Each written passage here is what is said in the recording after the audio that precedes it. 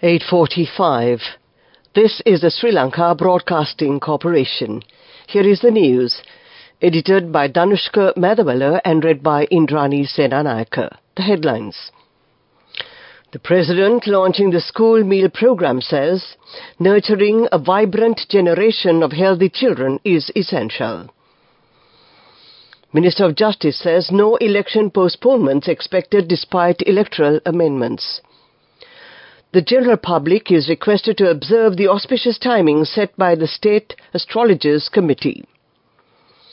Minister Dr. Bandula Gunawardena makes an observation visit to inspect the renovated Romanian railway compartments. In foreign news, Moscow attack. Russian court charges 4 men with act of terrorism. In sports news, NBA. Anthony Davis and LeBron James lead LA Lakers to win over Indiana Pacers.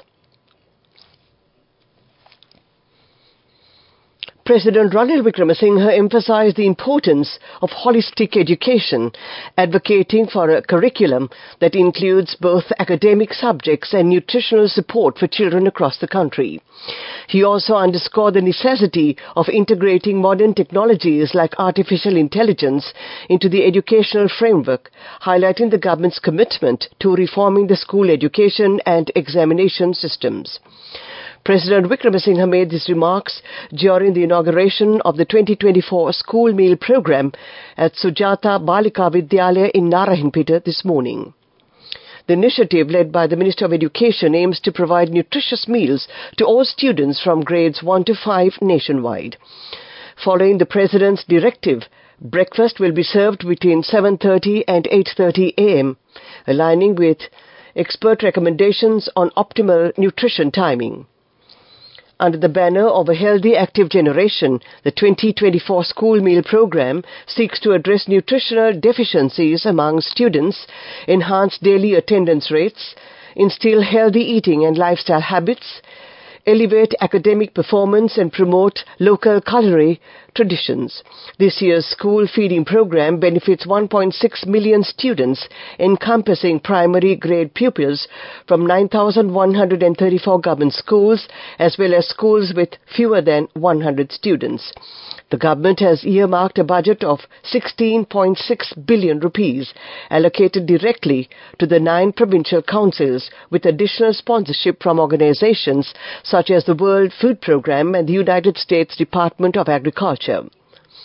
Local suppliers supply the necessary food for this nutritional initiative, contributing to the growth of the country's manufacturing economy by generating new jobs directly and indirectly. Justice, Prison Affairs and Constitutional Reforms Minister Dr. Vijayadasa Rajapaksa assured that the Election Amendments Bill presented to Parliament are not anticipated to result in any postponement of the elections. The minister highlighted that promises to combat corruption and reform the electoral system have been made in presidential elections since 1994, but none have been fulfilled. He also noted that President Ranil Wickremesinghe has already submitted amendments aimed at tackling corruption and implementing a proportional election system. Justice, Prisons, Affairs and Constitutional Reforms Minister, President's Council, Dr. Vijayadasa Rajapaksa, was addressing a press briefing held at the Presidential Media Centre today under the theme of Collective Path to a Stable Country.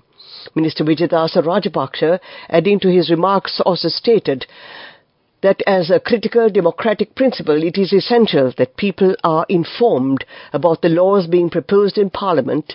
Currently, our country's laws only recognize rape as a violation against women. However, with the new amendments, the law can be applied irrespective of the victim's gender. For instance, sexual violence perpetrated by a husband against a legally separated wife will be considered rape under these amendments. Furthermore, there's a proposal to strengthen the penalties for coercion occurring in police custody, prisons, or under someone else's control. This news comes to you from the Sri Lanka Broadcasting Corporation. We continue with local news. The Ministry of Buddha Sasana, Religious and Cultural Affairs advises the public to observe the auspicious timings set by the State Astrologers Committee for the Sinhala and Tamil New Year celebrations. It urges everyone to adhere to the list of auspicious timings issued by the committee. Deputy Speaker of the Parliament, Ajit Rajapaksa, along with the members of Parliament, Dr. Harini Amarasuriya, Chief of Staff, and the Deputy Secretary General of Parliament of Sri Lanka, Mr. Chaminda Kularatne, participated in the 72nd Westminster Conference held at the British Parliament in London recently, representing the Sri Lanka Parliament. A delegation, including members of Parliament and parliamentary secretaries representing about 28 Commonwealth countries, participated in this conference. Parliamentary traditions of Commonwealth member countries, privileges and powers of MPs, committee system, ways of enacting constitutional orders and their traditions, modern social media and technology, and how research methods are used in the role of MPs were discussed. Several Romanian railway compartments that had been discarded were renovated by the Sri Lanka Railways Chief Mechanical Engineers Sub-Department Ratmalana in order to attract local and foreign tourists. The old railway compartments have been refurbished and the roof has been removed so that the passengers can enjoy sightseeing more easily. The compartments include comfortable wooden seats for the tourists. The amount spent by the Railway Department of this project is 5.5 million rupees. Minister Dr. Bandula Gunawardena made an observation visit to the sub-department premises today in order to observe these compartments. That ends the local segment of news. The main news story is brought to you by Sinhala Mahatmya. The Indonesian ambassador H.E. Dewi Gustina Tobing paid a courtesy visit to Defence Secretary General Kamal Gunaratne today at the Defence Headquarters Complex, Sri Jayawardenepura Kotte. Following a warm reception, the Defence Secretary held a cordial discussion with the envoy and conveyed his regards to the Government of Indonesia for its eagerness to foster close relationships, particularly in defence cooperation with Sri Lanka. The meeting was centered on enhancing collaboration in areas of mutual interest, including military training, strategic partnerships, and security initiatives. The military liaison officer of the Ministry of Defence, Major General Damika Velagedara, also joined the Defence Secretary at the meeting. The main news story was brought to you by Sinhala Mahatmya. Watch Live is brought to you by CIB New Year offer. Valuable gifts and gift vouchers. 25% discount for bank cards till 10th of April. Visit CIB today. CIB revives once always. Dermatologists are terming the increasing spread of the tinea fungal infection as an epidemic. They warn the fungal infections is being the most second common skin complication observed in skin clinics in the country. Consultant dermatologist Dr. Indira Kahavita said that fungal infections were the second most common skin complications being reported from skin clinics. She added that the recent spread of tinea could be termed as an epidemic, as the organism causing the infection has changed in the last few years. CIB New Year offer. Valuable gifts and gift vouchers. 25% discount for bank cards till 10th of April. Visit CIB today. CIB revives once always. Coming up, World News.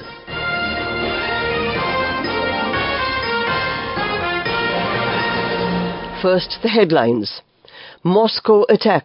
Russian court charges 4 men with act of terrorism. Boeing chief executive to leave as firm faces safety crisis. Nigeria stampede, a charity cash handout event, kills 7 in Bauchi. Russia has charged 4 men, it says, attacked a Moscow concert hall and killed at least 137 people. All 4 appear to have been beaten and 1 was brought to court in a wheelchair. They were charged with committing an act of terrorism. The Islamic State group, or IS, said it carried out Friday's outrage at Crocus City Hall and posted video evidence. Russian officials have claimed without evidence Ukrainian involvement. Kyiv says the claim is absurd. However, no Russian official has acknowledged the claim, and Kremlin spokesman Dmitry Peskov said in a news conference today that it was inappropriate to comment on it until the investigation had been completed. He also said that because of this tense international situation, there was little collaboration between countries on fighting terrorism. Boeing boss Dave Calhoun will leave at the end of this year amid a deepening crisis over the firm's safety record. Boeing also said that the head of its commercial airlines division will retire immediately, while its chairman will not stand for re-election. The firm is under pressure after an unused door blew out of a Boeing 737 MAX in January, shortly after takeoff. No one was injured, but the firm's safety and quality control standards came under renewed scrutiny. Mr. Calhoun took on the chief executive role in early 2020 after previous boss Dennis Muilenburg was ousted in the aftermath of one of the biggest scandals in its history.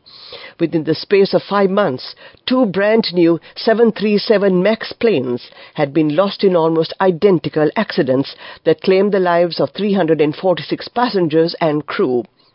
Mr. Calhoun took over. He promised to strengthen Boeing's safety culture and rebuild trust. 7 people, including an 8-year-old girl, have been killed in a stampede at a charity event in Nigeria yesterday. A businessman in the northeast of Nigeria had invited residents to collect 5,000 naira each. The event attracted a big crowd. Recent economic strife has left many desperate for help. 5,000 naira could feed an average family for a day. Police confirmed that 7 people, 4 adult women and 3 girls aged between 8 and 55 were killed in the incident, though some locals have put the death toll higher. The authorities have said they are now investigating what happened. To end this bulletin of world news, the headlines again.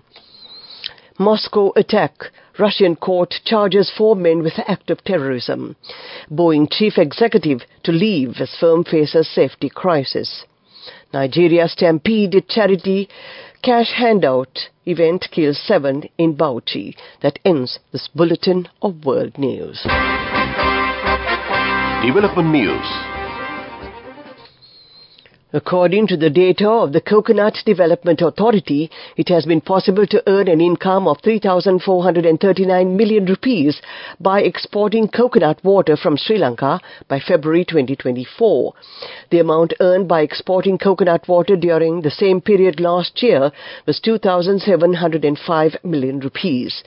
According to the chairman of the Coconut Development Authority, Professor Roshan Pereira, there has been an increase in export income of 734 million rupees by the pre-spring months of this year compared to last year. These facts were revealed in a discussion chaired by the Minister of Agriculture and Plantation Industries, Mr. Mahinda Amarveera, this morning.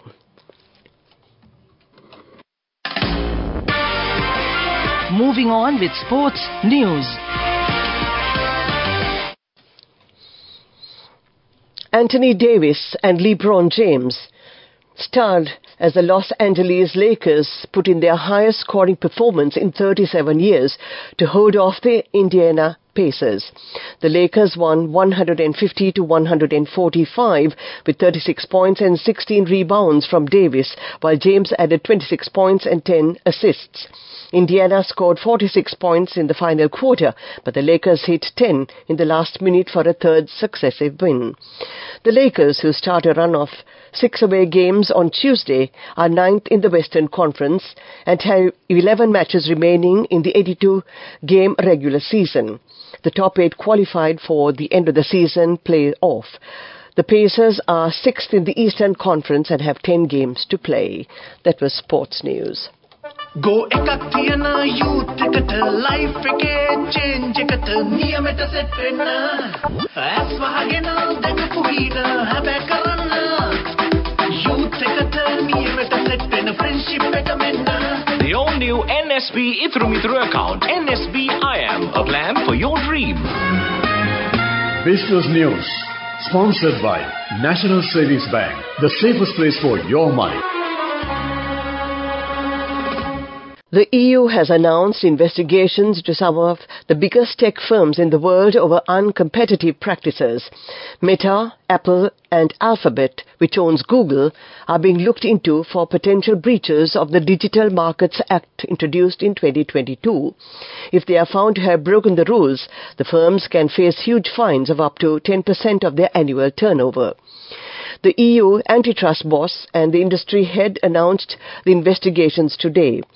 Just 6 companies have obligations under the DMA, but they are also the world's largest tech firms: Alphabet, Apple, Meta, Amazon, Microsoft and ByteDance. None of the firms are actually based in Europe. 5 of them are in the US, while ByteDance has headquarters in Beijing. Business News. Sponsored by National Savings Bank, the safest place for your money. Go ekak thiyana youth eකට life එකේ change එකට නියමෙට set වෙන්න as වහගෙන දැකපු වීර හැබැයි කරන්න youth එකට නියමෙට set වෙන friendship එක මෙන්න. The all-new NSB Ithru account, NSB IM, a plan for your dream. We now take a look at economic news. The number of people leaving the workforce in the UK due to long-term sickness is at its highest since the 1990s. A report from the Resolution Foundation suggests that adults economically inactive due to ill health rose from 2.1 million in July 2019 to a peak of 2.8 million in October 2023. It is the longest sustained rise since 1998, when records began. The government said its recent budget measures are estimated to boost the labour force by 300,000 workers. The Foundation's report comes after the Office for National Statistics said more than a fifth of UK adults were not looking for work, and that was economic news. Weather report. And finally, we take a look at the weather report. Several spells of showers will occur in the eastern and Nuwa provinces and in the Polonnaruwa district. Showers or thunder showers will occur at several places in the western, Sabaragamuwa, southern and central provinces during the afternoon or at night. Heavy showers of about 100 millimeters are likely at some places in the southern province and in the Monaragala district. Misty conditions can be expected at some places in the central, Sabaragamuwa and Nuwa provinces and in the Kaluthara, Gaul and Matara districts during the morning hours. To end tonight's news broadcast, we'll take a look at the headlines again.